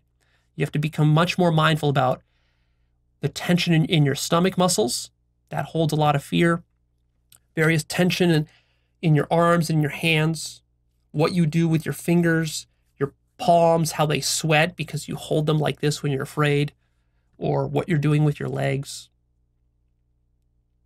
It's a great method. Combine it with the other ones that I mentioned above. Just from having done that exercise right now, already my body feels a little bit more at ease than it was. My mind is a little bit slower. I'm talking a little bit slower. It's kind of calmed me down. It's kind of grounded me. So just training yourself to do slow and conscious breathing when you're talking with people, when you're talking with clients, when you're at school, right before a test. Very great stuff. Technique number 11 for dealing with fear is visualization and law of attraction. So, one way to deal with fear is to simply crowd it out of your mind with positivity. Overwhelm the fear with a positive vision. So let's say right now you're having a difficulty paying the bills. You're in a tough spot in your life. You need money. You're scared. You're worried. You don't know where you're going to get a job, where the money's going to come from, how you're going to make ends meet. So one option you have is to keep going down that negative spiral. You can keep visualizing it. You can keep telling yourself how bad it is and how horrible it is and how no one's going to hire you and how all this job interview that you went to, they're probably not going to call you back, and etc. And of course, this will just create a negative spiral. And you will just fear more, and then out of this fear, you will make bad decisions. The other possibility is that you catch yourself and you stop yourself and you recognize that, wait a minute, yes, my situation right now isn't good. I need to figure out how to fix this. But also, worrying about it here and having all this negative imagery is not going to work. Let me come up with a positive vision. Let me start to visualize how I'm going to get a job. And it's not just going to be a bad job, it's going to be a great job. And this job is going to have great prospects for the future. And maybe 2 years from now, I can visualize myself, living in a nice apartment and being able to pay all my bills ahead of time and not having to suffer through this ever again in my life. Having a lot of money in my bank account, and I can visualize myself having a nice car, and I can visualize myself buying the stuff that I want to buy and being able to afford it. And so if you do this kind of visualization consistently, this is a very good way of just crowding out your mind, because your mind is only thinking of one thing at a time. If you're thinking of negative stuff, that's what you're thinking about, negative stuff.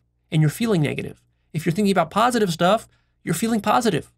You can't hold a negative and a positive thought or feeling in your head or in your body at the same time. So the trick, though, with visualization, and I do have a old video about visualization, go check that out, explains how to do the technique, is that you got to do it daily. A little bit of it goes a long way, but you have to do it daily. So you don't need to visualize for an hour. You can just visualize for 5 or 10 minutes on whatever thing you fear. So for example, if you fear approaching beautiful women, visualize yourself for 5 minutes before you go out, approaching beautiful women, and that it goes great, and that they love you, and they are responsive, and they give you dates, and all the stuff that you want. Visualize that, and you'll notice that helps.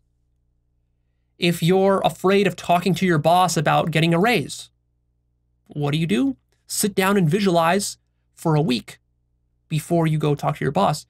Every single day for 5 or 10 minutes, just visualize yourself talking to your boss, and he listens to you, he's receptive, and he gives you a raise. And then the whole situation works well. Visualize that. Now, of course, you're going to wonder, well, Leo, but what happens if I do visualize that, and then I do go to my boss, and it goes terribly? Haven't I just been fooling myself with these positive visions? You haven't been fooling yourself. You've been programming yourself. See?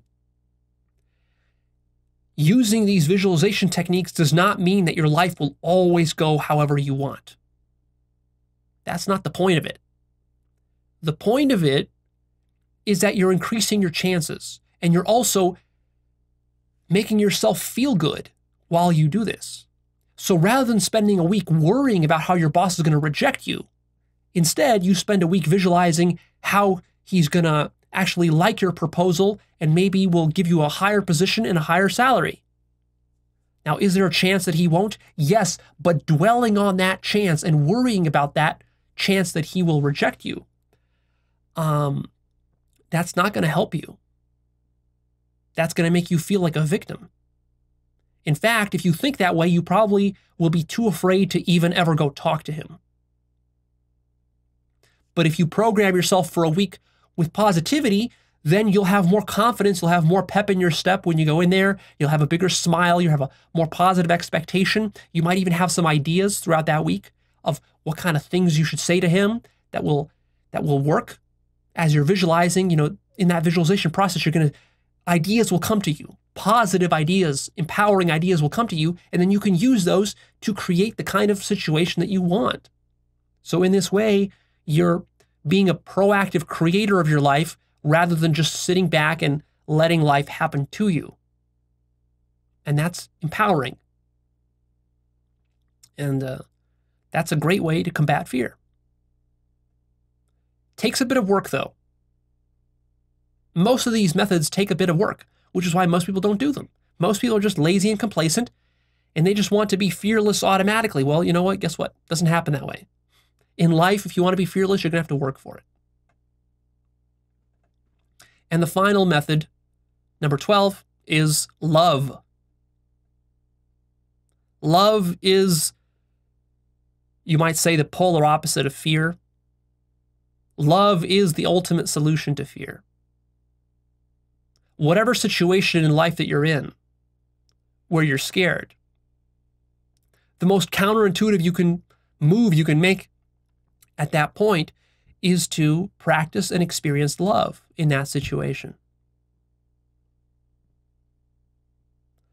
But that's a rather tricky topic. In fact, I'm going to have a separate episode in the future about how to do this.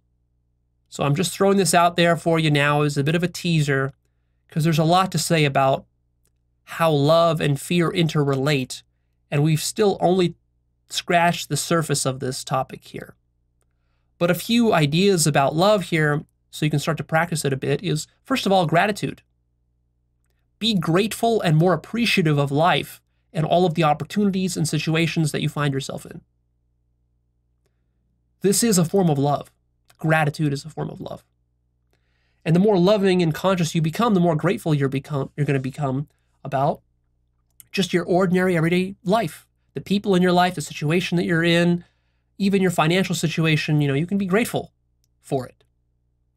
When you're feeling gratitude in your heart, there is no room at the same time for fear. So you can have a gratitude practice where you spend 5 or 10 minutes every morning just being grateful, going through the things that you're grateful for in your life and actually feeling it in your heart. That's one way. Another way to practice love is through selfless service. So when you're feeling most afraid, do something selfless for another person. At your job, through your business, through your life purpose work, or just help somebody. Help somebody in your family, help a friend. Because, see, the whole problem with fear is that it's selfishness incarnated. What's the solution to selfishness? Selflessness. This is why having a powerful life purpose is so effective for grounding your life. Because your life purpose is the selfless service that you're doing for the world. And that ultimately is coming out of love. Selfless service is not done as an obligation. I'm not telling you to go work at a soup kitchen because you have to. I'm saying find some way in your own life where your work, what you're doing with your work and with your time, is contributing to the betterment of mankind in a way that you find meaningful and that you believe in. And that is your expression of love for mankind and for yourself and for the universe. And if you want a really detailed explanation of how all that works, well, for that, you have to go check out my Ultimate Life Purpose course, where we have over 25 hours of explanation of videos of how to do all that. By the way, I should mention here, I don't really upsell my Life Purpose course enough. I think most people underestimate this. All the content in my Life Purpose course, it's about 25 hours of video. All of that content is totally unique, brand new content that you've never seen on the main channel or in the free material. Totally new content, new ideas, new concepts that I've never talked about. So when you pay something to me for my work, when you buy a course from me, understand that you're always going to get new content. It's not going to be just a rehash of the same old stuff I've talked about. It's going to be deliberate stuff that I've reserved for that course so that you're getting your money's worth. And anyone who's paid the $250 for this course and has gone through all of it, you get your money's worth. You see, you feel how much work was put into that course. A lot of work was put into that course, way more than anyone puts into a $250 course. And that course will pay for itself 100 times, 1,000 times over throughout the rest of your life if you take it seriously and you do it seriously. So go check that out. Anyways, those are the 12 techniques that I know of that I think are the most effective for dealing with fear. Now, let's move on to a sort of a different subtopic here, which is the following. Notice that knowing somebody's fear allows you to predict their behavior. If you really want to understand why people do the things they do, whether as individuals or collectively, study their fears. What do they fear? Get inside their mind and try to figure it out. And if you can figure that out, that gives you enormous power. Now, of course, power can be used for good or for evil. So in this case, if you know somebody's fears, you can predict their behavior. This allows you to help them, or this allows you to manipulate them and to exploit them. Now, of course, I don't recommend going the second route. As an example of this, I bring up Vladimir Putin again, the president of Russia. So there was a news story about a year or two ago where Putin had a meeting with Angela Merkel, the Chancellor of Germany.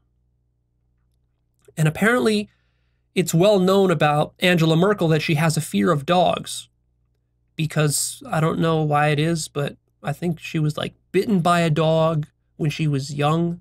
And so now everyone knows she has a fear of dogs. And Putin, in this meeting, deliberately brought his like aggressive looking dog with him to the meeting. Because of course, what he was trying to do is he was trying to exploit and manipulate this fear that she had of dogs. Now, this is a textbook definition of devilry. So I don't recommend you do that. And the reason I don't recommend you do this is because when you manipulate people's fears to meet your own survival needs, what this does is it creates bad karma. Devilry always creates bad karma. Devilry comes back to bite you in the ass. It's going to create suffering for you if you act in a way that you're trying to manipulate people's fears all the time. So I don't recommend that you go down this road. In fact, I recommend that you do the opposite. I recommend that you seek to alleviate other people's fears. Get into the habit of assessing others people's fears. For example, you can do this exercise. Sit down with a piece of paper and ask yourself, brainstorm, what does your mother fear? What does your father fear? What does your spouse fear? What does your boss fear? What does your company fear? What does your client or your patient fear? What do scientists fear? What do Christians fear? What do Muslims fear? What do spiritual people fear? What do atheists fear? And so on and so on. In fact, I'll have a worksheet for you that you can go and click the link down below this video to download this worksheet, which has a bunch of questions. It's like an exercise that you go through and you contemplate all these different possible fears that people have. And what this does is it helps you to step into their shoes and look at the world from their point of view. And as you do that, that helps to explain in your own mind why these people behave the way they behave, why they believe what they believe, why they hold the ideologies that they hold. And then in this way, you can become really good at understanding other people. You can learn to communicate with others in a powerful and effective way by thinking through their fears and then coming up with solutions to their fears and then communicating the solutions to their fears. In this way, you can become a powerful leader. You can develop a powerful business. In the end, what is business? Business is figuring out what is the fear of your client or what is something that people fear in the world and then coming up with a solution to that. And that requires being able to see the world from their point of view. Like, you might ask the question, what do most parents fear? And one of the answers you might get is like, well, they fear their child getting kidnapped. Okay, and then you can ask yourself the next question, well, if I wanted to start a business for parents to give them solutions to parents, I could just take like the top 5 fears of parents and develop technologies or solutions for that. So if the top fear of parents is that their child will get kidnapped, or maybe the second top fear is that their child will get shot up in school because of these school shootings we keep having. What kind of technology could I develop? Some gadget or some website or whatever to help with that? And if I can come up with a good solution, then I know it's going to resonate with those people because people are motivated by their fears. Now, again, of course, you can do this in a positive way. You can do this in a negative way. You can start a business that exploits people's fears. Like, for example, you can start a business, you might ask yourself, well, like, what do conservatives fear in America? Well, they fear brown people. So I can come up with a business that, fear mongers to conservatives that brown people are invading America. And then I can sell them more guns. Well, that would also be a business. But again, remember, like I said, when you're playing up to people's fears and you're fear-mongering to people, this ultimately is going to come back and bite you in the ass. So it's not a good idea to go down that road. Rather, inspire people. Be an entrepreneur or a business person. Have a sense of life purpose that inspires people, that helps them to cope with their fears in a healthy way that doesn't exploit their fears.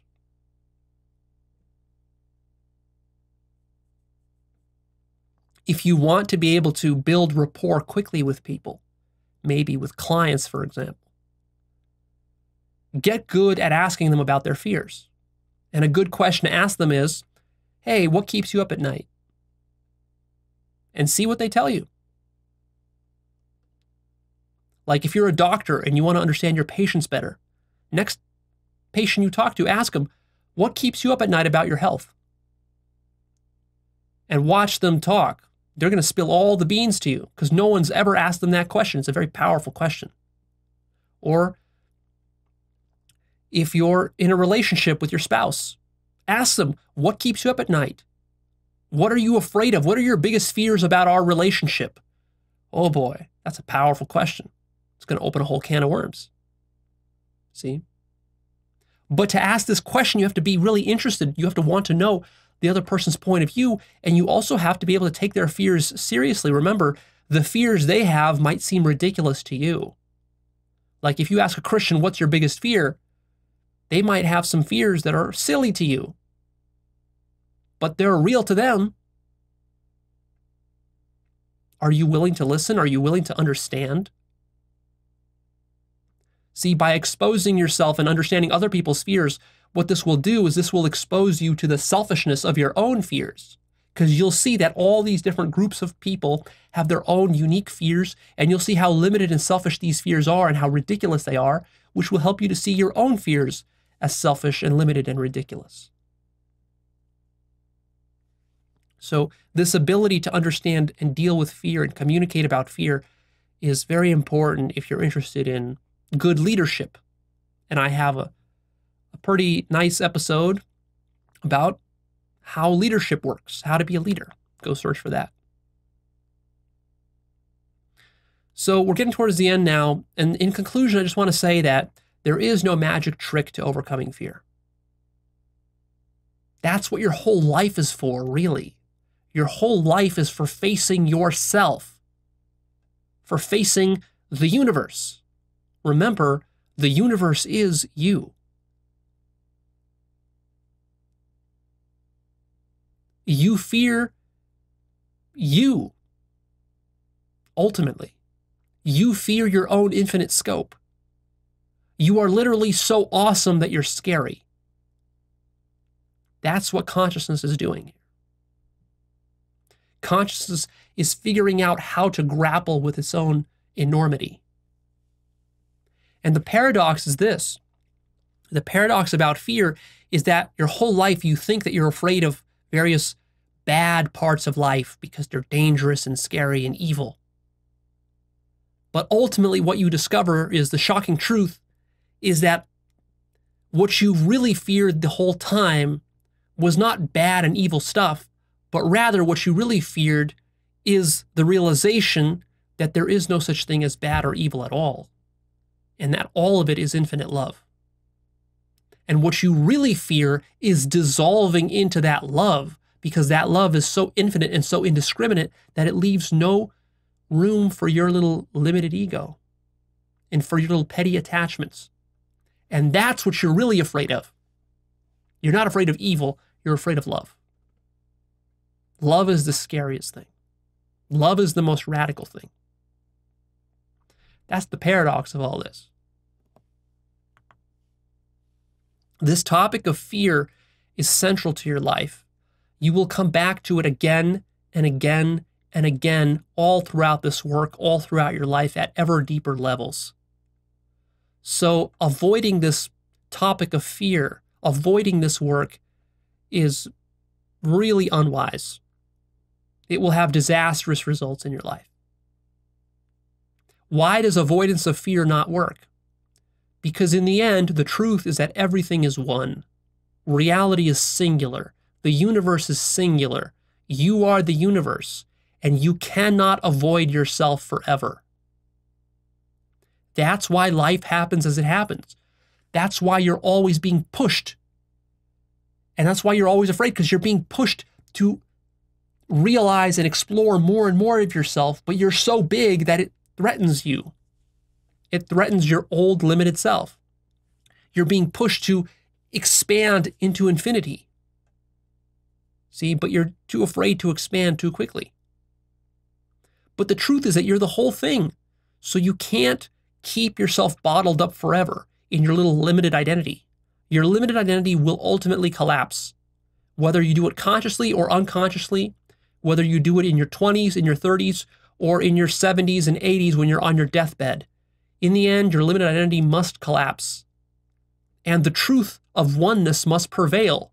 So this division that you made between yourself and others, this splitting of like, I'm over here, I'm one, and they're over there, that's number two, and number one is separate from number two. This sort of divisiveness, this is falsehood, this is illusion. This must ultimately come to an end. And what must prevail is total unity.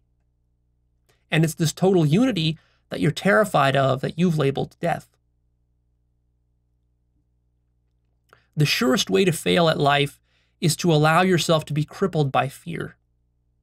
And to not be bold, but to be meek. And to make choices that are run by fear. And to succumb to your own fears. That's the surest way to fail in your relationships, in your career, in your business, in your health, in your personal life. Life is all about exploration of yourself. When you're driving to some beautiful national park and you're looking at the trees and the mountains, what are you doing? You're not just exploring the earth. You're really exploring your own self. The entire earth is yourself. As you see different parts of yourself, you take it in. Sometimes it's something beautiful, sometimes it's something ugly and hideous, but all of it is you.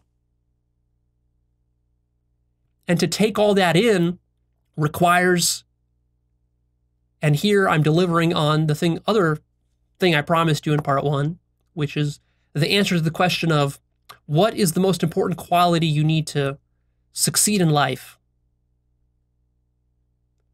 It's fearlessness. What you need is fearlessness. That's how you live the good life. If you said, rather than fearlessness, love or courage or consciousness, those are all synonymous with fearlessness. To be fearless is to be loving, is to be accepting of everything, is the same as having courage, is the same as having consciousness.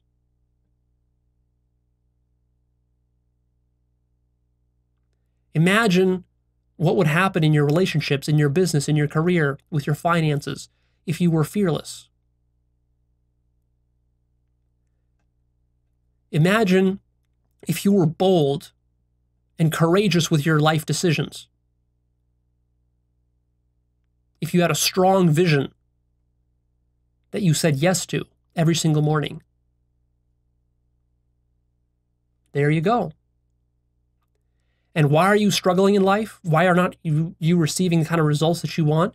It's because you're scared. It's because life is big, it's challenging, it's scary, it's overwhelming, it's so huge sometimes that you don't even know where to begin.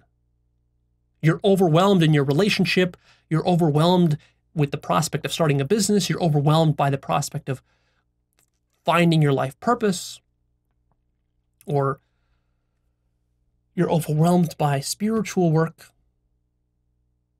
You're afraid of taking a psychedelic. You're afraid of meditation. You're afraid of this. You're afraid of that. You're afraid of going back to school. You're afraid of getting into this relationship. You're afraid of talking to that girl. You're afraid of confessing your feelings to that guy.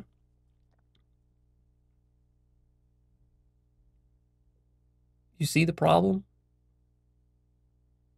Life needs to be lived bold. Now you might say, well, but Leo, if I live life bold, I might die. It might be dangerous and risky. Yes, that's life. Fearlessness doesn't really mean that you never experience the feeling of fear. Fearlessness means more so that you experience the fear, but you don't succumb to it. You don't let it despirit you. You don't let it change your decision. So like, for example, when I started my first business, I was scared to start it. It was risky. It was dangerous. And yet, despite that, I started it anyways. That's what counts as fearlessness. See? When you see some cute girl at the grocery store and you want to go talk to her, it's okay if you have fear, but you push yourself to go talk to her anyways. That's still fearlessness. What's true fearfulness is when you have that fear, but then you say, oh, well, then I shouldn't go talk to her at all. That's when you've succumbed to your fear. And in that situation, that's when your life starts to go downhill. So there you go. That's one of the keys to life. Just as a final reminder, as homework for you, you can download the worksheet below, do that, and also remember to keep doing that daily observation work of daily observing your fear, feeling that fear. Observe how fear runs your whole life. Do a couple of years of just observation work to get started here, right? Because this is going to pay dividends for you for the rest of your life. I'm telling you, if you can figure out how fear works at an existential level, that's going to be so valuable for you for all situations. Can you see how universal this skill is? It's not just going to help you in one situation. It's going to help you in all situations across the board. So if you understand that, then you should understand that this is really a practice that's worth investing some time and energy into. It's going to pay itself off. All right, that's it. I'm done here. Please come check out my website. Well, first of all, click the like button for me. That helps the videos. Then come check out my website. That's Actualized.org. You'll find exclusive content on my blog. You'll find the forum. You'll find the life purpose course. You'll find the book list where you can use those to help you in various ways. Stuff that's not available in my ordinary free YouTube videos. And the last thing I'll say is this. Mastering your emotions is the hardest part of this work. Mastering your emotions is harder than waking up. There's, of course, some overlap between the two. Waking up helps you to master your emotions, and conversely, mastering your emotions helps you to wake up. People who have not mastered their emotions at all cannot wake up. But usually waking up is not enough to automatically have all of your emotions mastered. This requires more work. So really, we want to be doing both simultaneously. Do some work to wake up and do some work to master your emotions. Don't rely on one or the other to fix the other. And be very patient with yourself here. This is a lifetime's work. This is not something, you're not going to master your emotions in 1 year.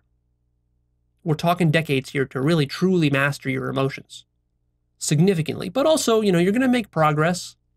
So you don't have to wait for 10 years to get the fruits of this work. You're going to be getting little bits of this work every week as you're doing it. But also, be patient. Understand this is a long-term process, a long-term investment into your life. Don't worry if you don't know how you're going to master all of your emotions yet. You don't need to know how. Just start doing the practices and start sort of like eating this elephant one little piece at a time.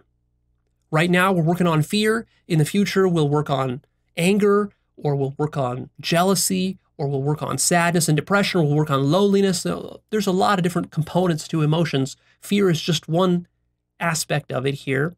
It's a very big, important aspect. But be patient with yourself. This is what your whole life is about, really, is figuring out how to understand all of your emotions and how to make sure that they're not running you anymore, so that you're acting out of consciousness and wisdom rather than just like a puppet, a marionette controlled by strings, which are usually emotions for people. So as we go forward with Actualized.org, I will have more content, more videos, and even courses probably in the future, which will help you to master your emotions.